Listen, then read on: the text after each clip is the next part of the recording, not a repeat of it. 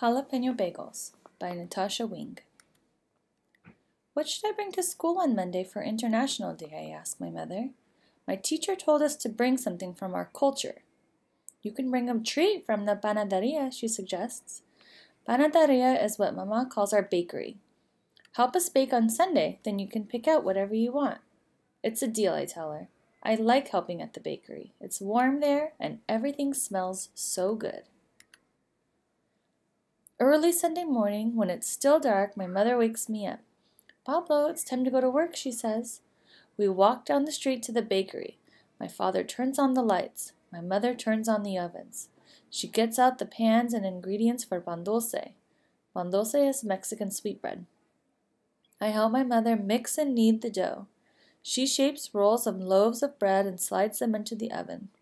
People tell her she makes the best pan dulce in town. Maybe I'll bring pan dulce to school, I tell her. Next, we make empanadas de calabaza, pumpkin turnovers. I'm in charge of spooning the pumpkin filling. Mama folds the dough in half and presses the edges with a fork.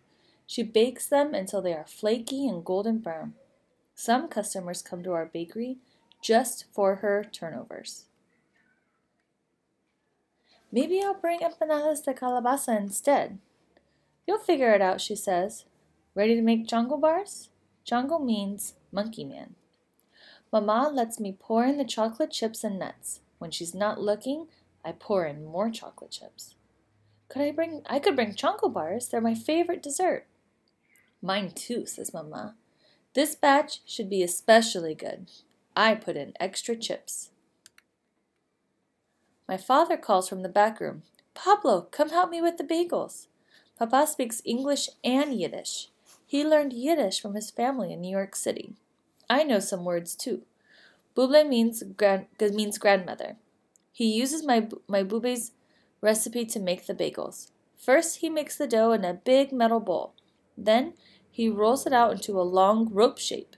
He cuts off pieces and shows me how to connect the ends in a circle. We put the circles on trays where they sit and rise. While we are waiting, my father makes challah, Jewish braided bread. He lets me practice braiding challah dough at my own counter. It's a lot like braiding hair. The customer says it's almost too beautiful to eat. Maybe I'll bring a loaf of challah to school, I tell Papa. He smiles. When the bagel dough has risen, he boils the bagels in a huge pot of water and fishes them out with a long slotted spoon. I sprinkle on poppy seeds and sesame seeds, and then they go into the oven. Maybe I could bring some sesame seed bagels with cream cheese. No lox? Lox is smoked salmon. My father's favorite bagel is pumpernickel with a smear of cream cheese and lox. I crinkle my nose. Lox tastes like fish. Jam is better. My mother joins us and helps my father make another batch of bagels, jalapeno bagels. My parents use their own special recipe. While Papa kneads the dough, Mama chops the jalapeno chiles. She tosses them into the dough and adds dried red peppers. We roll, cut, make circles, and let them rise. I can't wait until they are done because I'm getting hungry. Have you decided what you're going to bring to school? Asks Mama. It's hard to choose. Everything is so good, I tell her. I look at Papa. Except for lox. You should decide before we open, warns Mama, or else our customers will buy everything up. I walk past all the sweetbreads, chango bars, and bagels. I think about my mother and my father and all the different things they make in the bakery. And suddenly, I know exactly what I'm going to bring. Jalapeno bagels, I tell my parents, and I'll spread them with cream cheese and jam. Why jalapeno bagels, asks Papa? Because they're a mixture of both of you, just like me.